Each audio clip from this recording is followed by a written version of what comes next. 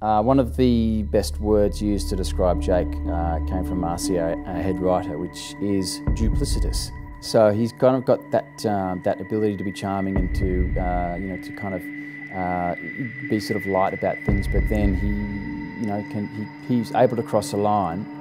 One of the best contrasts, I think, in terms of the characters through the journey of season 4 and season 5 between Jake and Ferguson. Ferguson is more of a sort of a sociopath character who doesn't really feel any remorse for any of her actions. Whereas Jake actually does. He feels the weight of those actions and he does empathise with people and feels guilt about things, but at the same time is able to sort of put those to the side, put those to the back of his mind and not let them kind of weigh him down.